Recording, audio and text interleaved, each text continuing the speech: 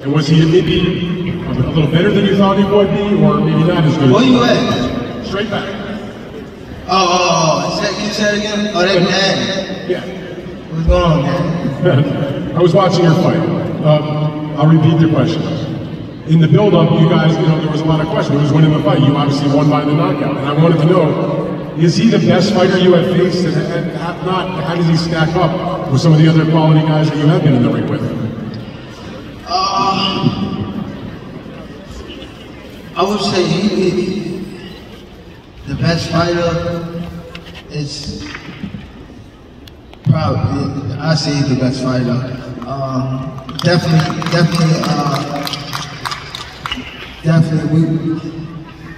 we was going off each other's energy in there. We was actually, we was actually talking in there, and, you know what I mean?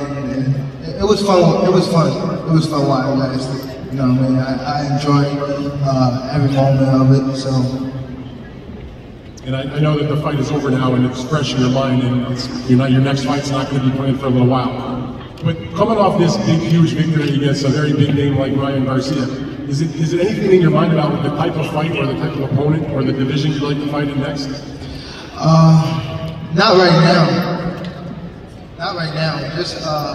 Just going back to the drawing board with my team and everything, and we sit down and we make a decision as a team. You know what I mean? Can't really say right now because I just fought, but I'm gonna try to rest. I fought twice. I'm gonna try to rest, and hopefully we'll come up with a good game plan in the next couple months and head on again. Gervonta, Keith Heidick from BoxingScene.com. Congratulations. Earlier in the second round, before you knocked him down, it seemed like he might have caught you with a shot. Can you tell us kind of what happened in the beginning of the round when you kind of held him a little bit after that? He caught me with a shot? It seemed that way. With the brick hand. Was right hand or something? I think so, yeah. It was boxing. You know what I mean? He probably caught me with a good shot. It was no shot that caught me today, and I felt like I was in trouble. You know what I mean? I just stayed calm. I felt like he was more anxious than me. You know what I mean? When you have somebody like that, you want to stay calm at all costs because you don't want to make a bad decision. And that's what he did. You know what I mean? He came in and he was rushing and he ran into a shot. So I knew off the get-go, like, I don't want to be that. You know what I mean? I want to stay calm and stay collective and stay humble as I fight, and that's what I was doing, picking my shots. Right here in front. This question is for Calvin Ford and for Leonard Alberby. I don't know if you guys have taken a look at the scorecards, but in the second round, the round that Tank knocked Garcia down, one of the judges scored it 10-10, and the other two judges had it 10-9. How do you guys feel about that? He was, I would say he was dominating in that round, but he was coming on real strong until he got caught with that shot. So the way how he looked at it, the way like maybe between the judges, they might have even it or gave that round to him. When Kenny, he said to me, well, we won that round, and I felt as though Tank did win that round, because when you get dropped like that, you get an 8 count. The round goes to the one that got dropped. The one that hit the head. It is what it is. It was, but again, he should have won that round. Clear.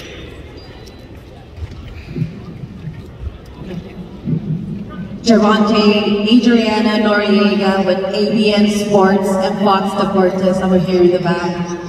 First of all, congratulations on a great victory tonight. A couple of days ago, I talked to Devin Haney, and he expressed his interest in fighting the winner of tonight's fight. Obviously, with this great victory tonight, I'm wondering how interested you are in pursuing an undisputed fight with him, and what message you have for Haney.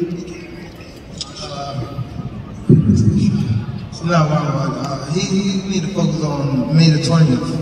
Well, I am at don't really want to speak on him. This is my moment.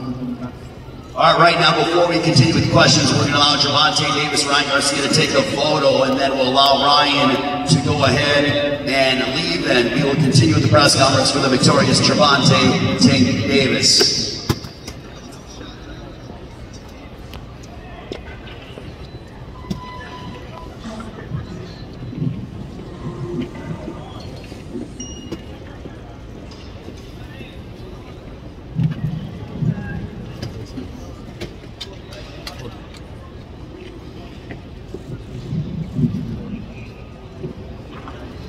Who the hell are the pictures for?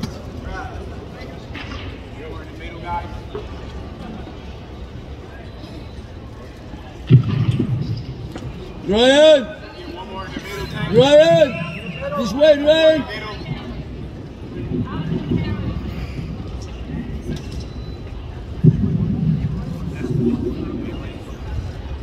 Give a round of applause, ladies and gentlemen. These two entertain millions around the world. They are what's great for boxing. Gervonta Davis, Ryan Garcia, they laid it all on the line, and you know what? This has just been an amazing week and an amazing night. We give so much appreciation to both Ryan Garcia and Gervonta Davis for what they did for boxing and for fight fans around the world, ladies and gentlemen.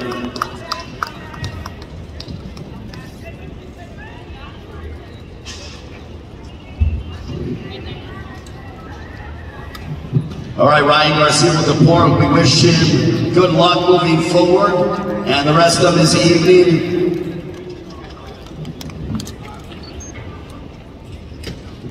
Shit.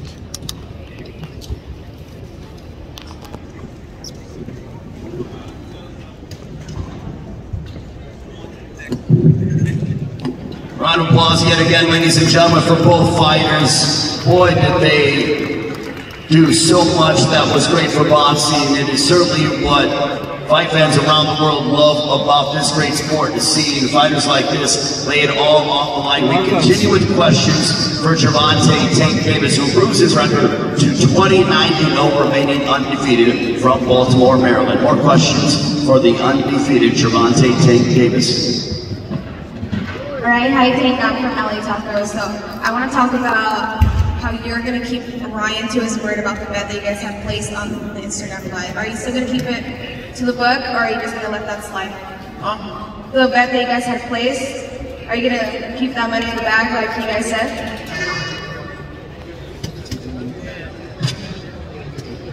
Two more questions for Gervonta Davis. Ronnie Duncan, CBS Detroit. Gervonta, several times right here in the middle. Several times in this fight, you demonstrated your IQ to a superb level. He was turning his back on you at one point in the 5th round. You did a pirouette to say basically you can't do that.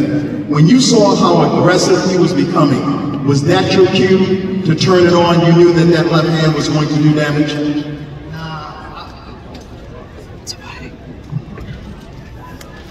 It was just, I don't know, I just felt like